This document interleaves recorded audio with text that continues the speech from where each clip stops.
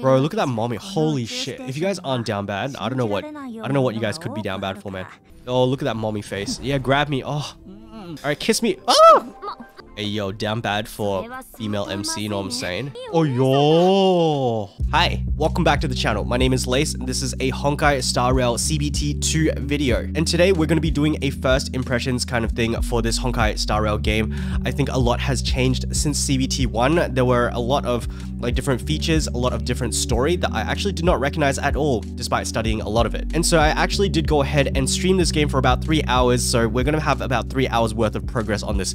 Not really a problem. I'm just going to show you guys what we've learned so far. The first thing that I do want to comment on is the world building of the game. It is absolutely incredible, and I think for most of you who know miHoYo or HoYoverse and how they do things in terms of game design, we can almost always say that with miHoYo games you can kind of expect a certain level of quality. And so here I am just in the overworld. I think I am doing the story and I can see a mob ahead. However, before we go into there, let me show you all of the different menus, because what you are going to notice is a remarkably similar experience to Genshin Impact. So we've got the icons up on the top right hand corner, we've got the mini map on the top left, and then we've got the party on the right hand side over here. So to kick things off, I have the 1, 2, 3, 4. We can see that we have the character swap system in this game as well, and the only purpose that this really serves is kind of like a pre-battle bonus. So if I go up to that thing over there and then I use this one or this one, let me move my camera. So like these two skills down here, the left click as well as the E skill, it will trigger some kind of bonus when we finally get into the battle. And so what this means is that depending on the mob that's over there, I'm just going to walk up close to it. You can see that there is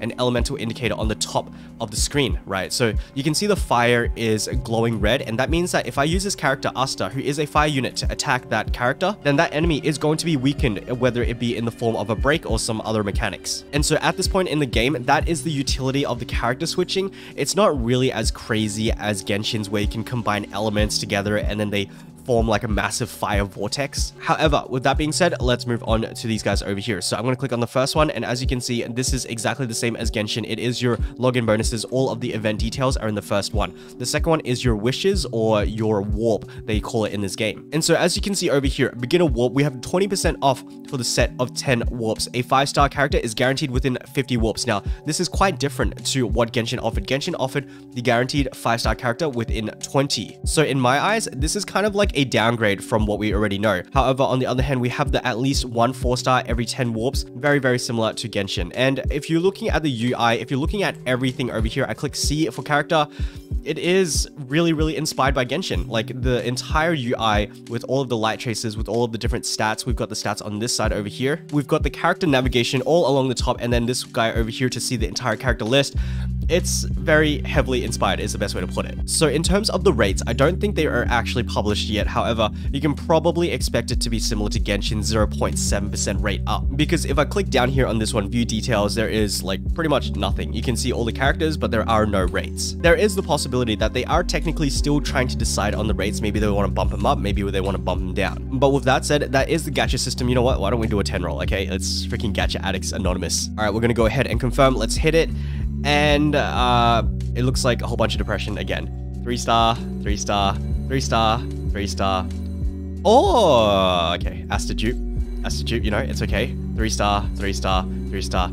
And this is the Genshin Impact experience. It is a lot of 3 stars and 1 4-star on the end. So my guys, do remember that this is CBT. You didn't see a summon animation. They're probably working on it. The next thing I want to show you guys is the character screen. So I think in terms of progression, a lot of you are dying to know. So here are all of the different stats that are possible to actually influence. And then if I close that up, and you guys can't see it, so I'm going to switch my webcam off, you'll see that every character has 5 skills. So we've got a basic attack, we've got a normal skill, kind of like your E, you've got your ultimate, which is kind of like your Q. However, in this game, it's not really E and Q. And then you've got your talent as well as your technique. And so in battle, what you are predominantly relying on is the basic attack, the skill, and the ultimate. And then coming in, we've got the talent and the technique. The technique you can actually use on the overworld, which is what we're in now, to, for example, the Trailblazer heals everybody. Other than that, I can come over here and go onto traces, and this is kind of like your skill tree, which is really interesting because we are essentially getting our talents in a different way here. As you can imagine, as you level up, you can push each of these skill levels up, and then there's also some raw stats increase. So you can see this one, attack increase by 4%. Now coming back over to this one over here, we've got light cone, which is essentially your weapon. And so as you can see, increase basic attack damage and skill damage damage of its wearer by 28%. And what's interesting about these light cones is that they can only be equipped with their associated paths. So my Trailblazer is on the path of the destruction. Moving through it, we have the Eidolons over here, which is essentially your constellation system if you have played the Genshin Impact. And for you guys who have not played Genshin Impact, which I doubt, this is essentially your dupe system. And that's going to lead us to the last system, which is relics. It's your artifact system. It is your main stat, substats with the set effects.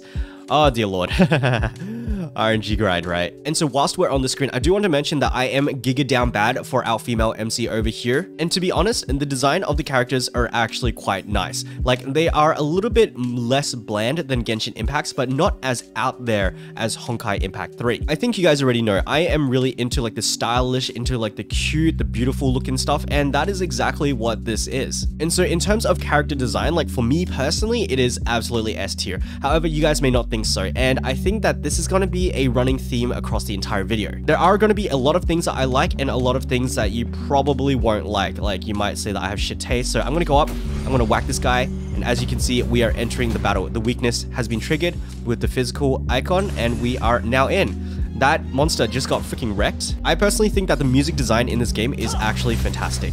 And as you can see, we are using our skills over here, Q or E, and we're going to be firing them away on these monsters. So this monster has a fire weakness. I'm going to use my fire character Asta, and I'm going to single attack it. Boom, it is broken. Down over to the left, you can see we have these charged up ult looking icons. So if I click this one over here, we're going to activate March 7th's ult, and I'm going to select the enemy team, and that's exactly what it's going to do. It's going to ult them. So for now, I'm just going to bump the music down, and so we can hear, well, I can hear myself talk. So there are some interesting mechanics in this turn-based system, right? So we're going from bottom to top. The top user or the top unit has the priority, so it is now March 7th's turn, and then it's going to be Trailblazers. What is really interesting about this active battle system is that when you use an ult, you actually get another turn. And so what that means is that I can actually use my ult at any time. So I'm going to like hit Asta, and she is going to give everybody the blessing. I do believe it's a crit rate or a speed buff up. Speed boost, there you go. And so I can do that again with the Trailblazer. This is going to be Stardust Ace. She's going to be getting extra damage, I think. And so you can see what's happened here is that the Trailblazer has gotten the turn, and then we are going to go into March 7th and then Trailblazer again. That, I think, is going to set this game, like the strategy of this game, a little bit apart from its peers, like Epic 7 and Summoner's War. And so that's really the game in a nutshell. Well, the battle system anyway. I can run around, I can go activate like some of these. Okay, activate a cutscene, I mean. I'm going to flick through a couple of pages of this dialogue because the voice acting is as you expect.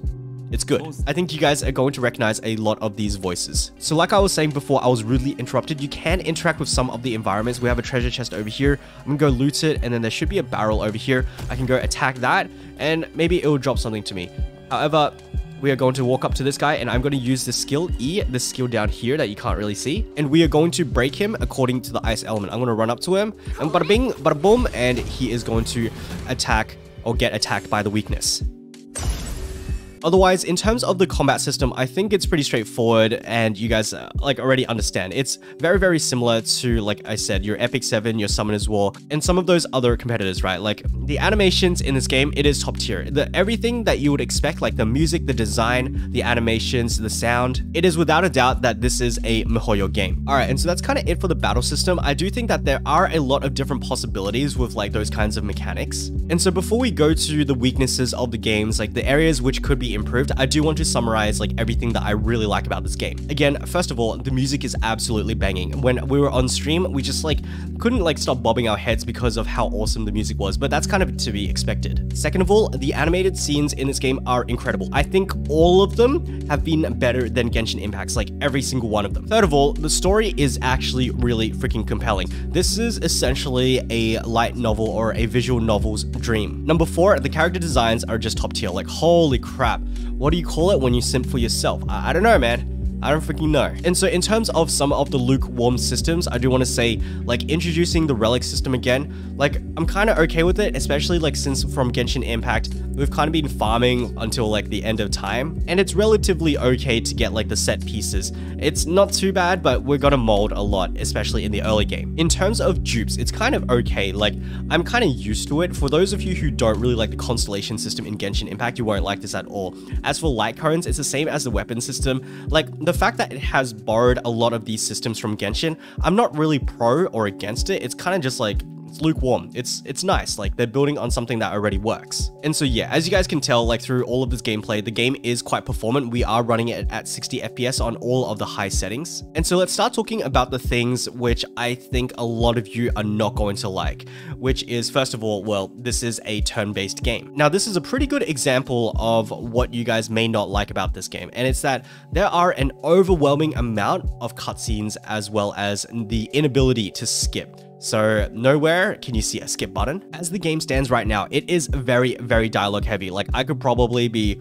talking in this one for an extra like minute or two. And obviously, as a pro that I forgot to mention, we have Bronya in the game. Like, I don't know, does anybody not like Bronya? And so 30 seconds later, we are still in the cutscene. It's, yeah, like I said, it's very, very dialogue heavy. I think there are a lot of you who are going to find this game very, very slow paced. And so after that battle, we have another cutscene. And this is actually a lot of action for the standards of Honkai Star Rail, because typically speaking, it's like, okay, I talk to you, and then I talk to you, and then, oh, mommy. All right, yeah, this is gonna be good. And so as you guys can probably tell, I lost to Bronya on purpose. And let's see what happens when we actually lose. I haven't lost before, so we'll see. And our party is down, and that is a defeat. Okay, that's it. Oh, okay, we just get put to a next save point. Guys, I'm gonna eat my words real quick. You can see on the screen, skip the story. However, you can only skip the story if you've actually seen it once before. So I'm gonna cancel there, and you can see there is that skip button. I'm gonna click confirm, and we're gonna go all the way over here, skip again, and bada bing, bada boom.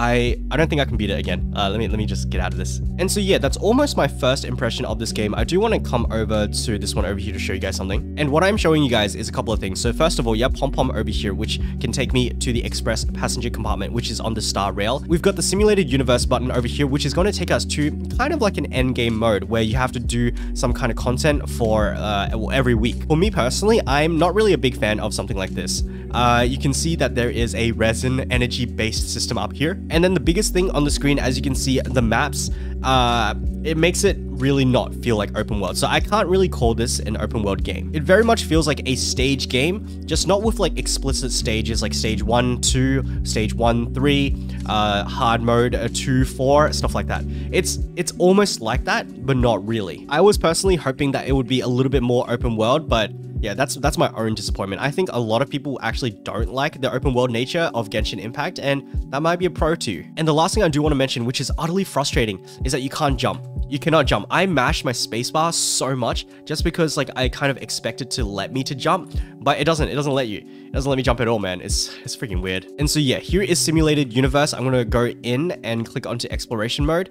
They are all level 15. I'm probably gonna get absolutely dumpstered, but let's give it a shot. All right, and so we are in the simulated universe floor number 1. I think I just got to go around and kill things essentially. That's kind of the TLDR. There isn't really anything else that you can really do here. So bada bing, bada boom, no cutscenes to actually disturb me. I can go ahead and clear out all the mobs if I can. Now here we've got something interesting. Aeons will use their special power to aid your battles in simulated universe. All right, I'll freaking take that. So it looks like this guy is an Aeon. I'm gonna go ahead and get to his turn. I want to see what actually happens. So we've got that. We've got March 7 coming up next, and then we've got my Gigastrong Trailblazer over here. Bada bing, bada boom. Aeon intervention. Oh, that was kind of weak. It was awkward. And so my guys, I just finished that battle over here, and as you can see, we can select a blessing. I think some people are calling this kind of like the rogue-like mode. It is very, very similar to the Elysian Realm game mode on the Honkai Impact 3. And so what I can do here is I can go ahead and click one of these, select it, confirm it, and I'm going to have that buff for the rest of this match. So my guys, I did forget to mention that there is a 2x and an auto button up here. I'm going to go ahead and click that, and you can see they are going to do a whole bunch of random stuff. Hopefully it is optimal. I don't actually know if, okay, that was not optimal. Okay. Yep. All right. I see. I guess that answers my question. And so, yeah, I think that pretty much sums up my experience with Honkai Star Rail. I personally am very, very excited. I'm very excited for everything about this game. However, I do want to acknowledge that this game is a little bit more niche than I thought it would be. Like, I thought it would be a turn-based game, right? Like against some of the Epic 7s or whatever. It's just that Epic 7 summons war, like they actually feel faster. Maybe it's because they have like a 3x speed or something, or maybe it's not that they feel faster, it's that this game is kind of feeling a little bit slow at this point. And so for me personally, I am still very hyped for this game. I am a very story-driven person, although a lot of you do know me as a story skipper. And so if you guys do share that same kind of quality, the appreciation for story as me, then I think you will enjoy Honkai Star Rail. Like there are a lot of dialogues, there is a lot of lore. However, if you did kind of fall asleep during like this entire video, then maybe this game is not for you, and I completely respect that. And so with that, my guys, I am going to call it quits and pass on the question to you. And so, my guys, from everything that I've shown you today, how do you feel about this game? How do you feel about the designs? How do you feel about the sound going on in the background, which is super, super cozy? How do you feel about the different systems, whether they are inspired by Genshin Impact or not? Let me know down in the comments below, and I would really appreciate it if you do drop a comment. So thank you guys so much. And so if you guys did enjoy this video, please consider liking the video, subscribing to the channel, and turning on that notification bell thing. But otherwise, as my trailblazer once said, all good things must come to an end, just like the CBT in a few days. God damn it, no. And so thank you guys so much for watching, and I'll catch you guys in the next video or stream. Bye bye.